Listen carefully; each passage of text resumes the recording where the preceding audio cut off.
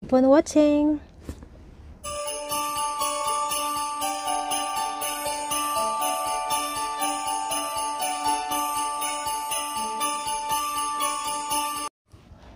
Hi everyone and welcome back to my channel. At para sa ating vlog for today, mag-unbox ulit po tayo, pero hindi na siya gadget or mga equipment sa pagbablog. Ang i-unbox ko naman ngayon ay ang mga makeup na nabili ko sa Carousell.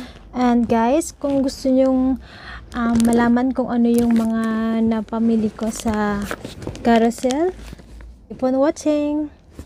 Dalawang box yung pinadala sa akin ng SF Express, kasi of course dalawa din yung na-order ko sa kanila, or sa Carousell. So ito yung box na unang bubuksan natin. Ayan. Ito yung sinasabi ko sa inyo guys na nabanggit ko sa vlog ko na nag-order ako sa Carousell. Doon ako order ng mga branded or mga affordable na makeup. Paano ba ito buksan? Hirap.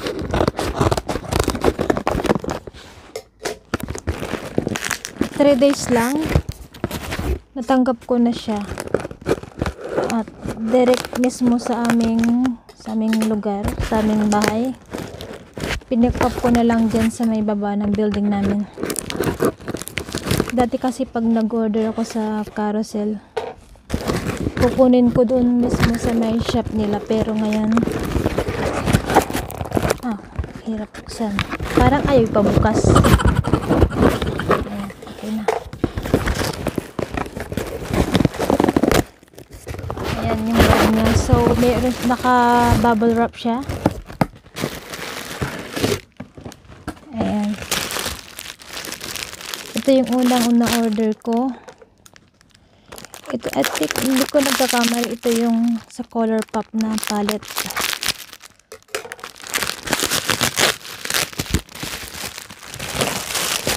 Safe yung items na papadala sa'yo guys, kasi naka-bubble wrap siya. Talagang hindi siya mababasag. Saka malaki yung mga balloons niya dyan, kaya hindi siya, ang hirap buksan. Oh no! So ayan. Oh, ito nga yung palette na na-order ko sa kanila. Yan yung pinost ko sa my Instagram at saka sa my Facebook page ko. Ito yung Colourpop na palette. Oh, ganito yung itsura niya. Medyo, ito yung second hand na mga items or mga makeup products. Medyo bawas na siya, konti lang, pero parang ano lang, siguro isa o dalawang gamitan lang siya, pero the rest hindi pa naman nagagamit. Ayan, madali lang umorder sa Carousell guys. Ayan, ipinupost nila doon lahat ng mga products na binebenta nila. Tas parang ano lang din, parang sa Shopee or parang sa Lazada. Kaya lang doon kasi sa Carousell may second hand doon, mga second hand na mga items ang binebenta. Meron ding mga bago, pero halo sila, hindi lahat brand new. Meron ding used na items na binibenta. So ito yung pangalawa. Ayan, ito yung pangalawang package na bubuksan natin.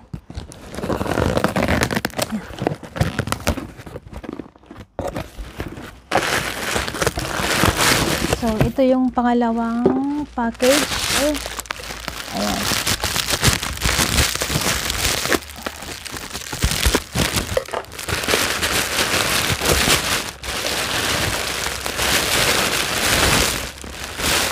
Oh, nice. ang ganda ng lagayan niya, para siyang maliit na paper bag. Yung style niya para siyang paper bag. Tsaka meron siyang glitter dito. Ang cute ng lagayan niya. Pag binuksan guys, ganito. Wait, sa may harapan. Yan.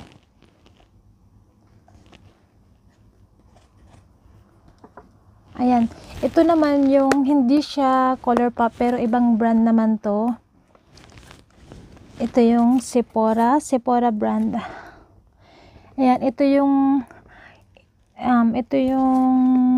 makeup kit or makeup palette na or eyeshadow palette na gustong-gusto ko na nakita ko sa Sephora, pero ang mahal niya siguro nasa 1,000 Hong Kong dollar. Kaya lang simula nung nag-carousel ako, doon ako nakakita ng mga products na or mga makeup products na gusto ko pero affordable siya. Hindi mo na kailangan gumastos ng pagkamahal-mahal para lang magkaroon ng branded na makeup products. So yun, nakakuha ko nito at saka ng Colourpop. Cute din siya. Roses yung niya, yung nakaprint dyan. Tapos itong pangalawa, meron din siyang malaking salamin dito, which is maganda kasi habang naglalagay ng eyeshadow, at the same time meron ka ng salamin na malaki dito. At meron siyang maraming shades na gusto mo, dyan na lahat.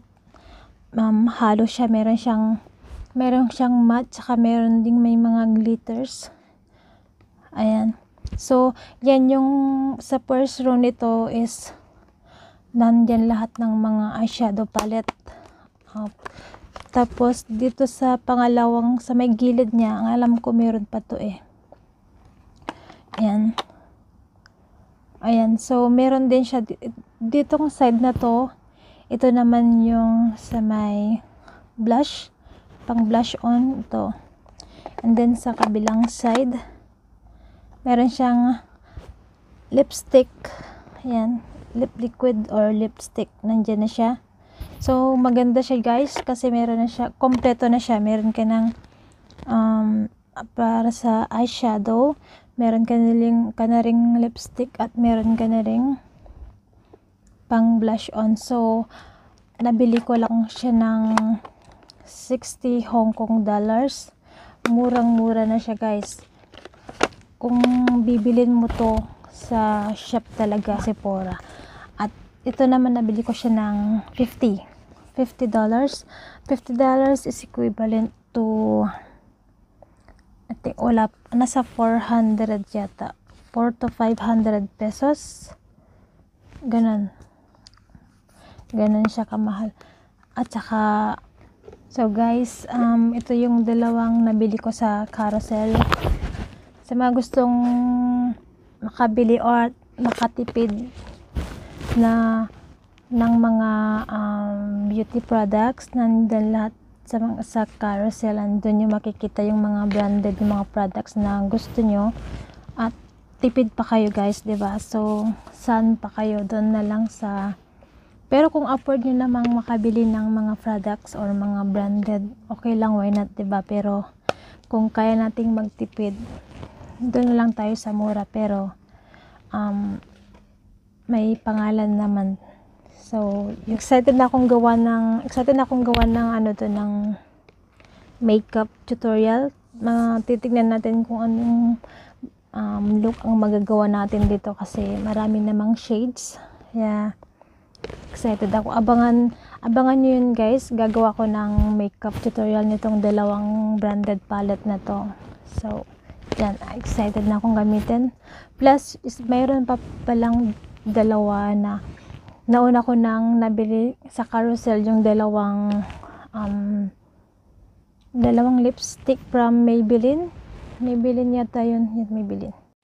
Ayun nga rin guys, tama yung sabi ko na Maybelline nga yung na-order ko. So, ito silang dalawa. Bali, na-post ko na to sa Instagram at saka sa Facebook page ko. Ito yung dalawang shades na nabili ko sa Carousell. Hindi siya used, simple lipstick. Parang nakakanong bilhin, 'di ba? Kasi lipstick naman to. Ito bago siya guys. Dalawa yung binili ko kasi mura lang siya, nasa 35.